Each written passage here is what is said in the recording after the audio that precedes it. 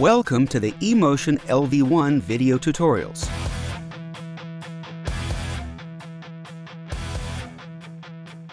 eMotion LV1 has 16 aux channels.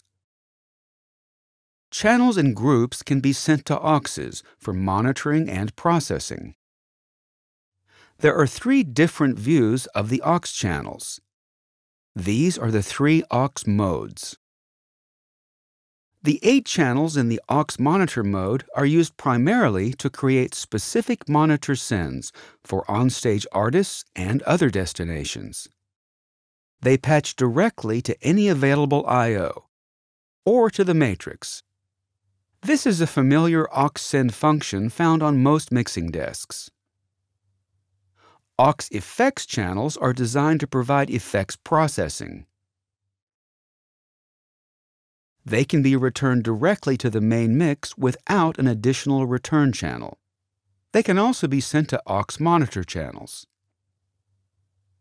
This enables you to, among other things, send several channels and groups to an aux effects channel for processing, and then send that signal to one or more of the aux monitor channels. This is more efficient and flexible than repeating the same processing on each monitor channel. The All Aux mode lets you control the aux effects and aux monitor modes at the same time. This provides an overview of all the aux sends. To adjust an aux send from a channel or group, select one of the Aux Layer Modes. Aux channel names are shown in the Subviews panel on the left side of the Layer Mode section. You can change the name of an aux channel in the aux layer or in the patch window. Turn an aux on or off by clicking its cell. Select the source for each send.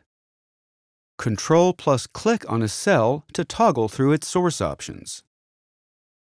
The color of the small fader bar indicates the aux source. Input is green. Before all processing, after input gain. Pre-fader is purple. Pre-fader, after processing. Post-fader is orange. Post-fader, after processing. And post-panner is blue. Post-fader, post-panner, after processing. Adjust the aux level using the small horizontal fader. Fader value appears in the cell when the fader is touched. For more convenient control of aux send levels, you can use the Sends on Faders function. In this mode, the channel faders control the level of the aux sends, not the channel level. In the Subviews section on the left, click the name of the aux whose sends you wish to adjust. The mixer interface changes color, and send level is shown next to the channel strip faders to show that they have flipped their functions. When using Sends on Faders, the channel strip fader controls the level of the selected send. And the channel strip imager controls the send's panning and rotation. Select another send, or another fader, to control a different aux. This will remap the faders to the new aux sends. The master fader now maps the aux channel output. The aux bus name appears above the fader. To return to normal faders, click on the aux send name, either on the left side of the panel or above the master fader. Aux channels themselves are controlled from the aux mixer layer. Each aux monitor or aux effects channel can have up to 8 plugins for processing. A plugin is controlled from its plugin pane, which is in the channel window. Select an aux channel and click on the Channel tab to open its channel controls. This window provides complete control of an aux channel: input, processing, and output. To see a list of all the channels and groups that are sending to an aux channel, open the Input list on the left panel. Channel processing for any aux can be returned directly to the main mix, there is no need for an effects return channel.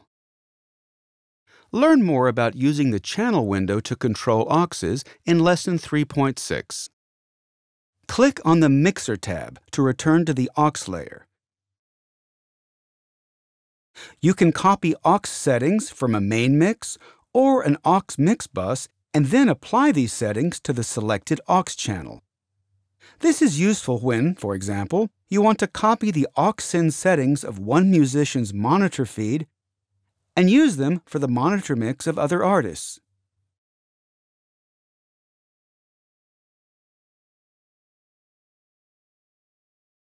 You can also copy the main mix to an aux channel to provide a full mix for an artist monitor.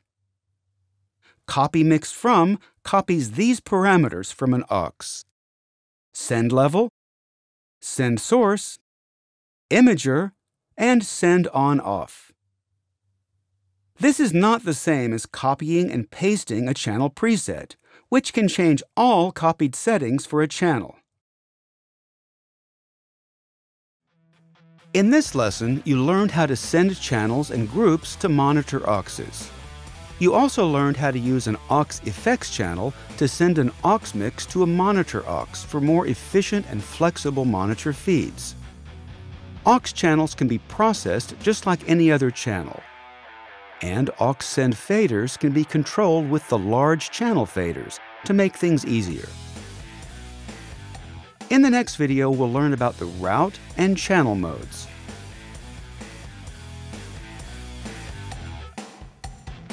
Thanks for watching this eMotion LV1 video tutorial. See you next time.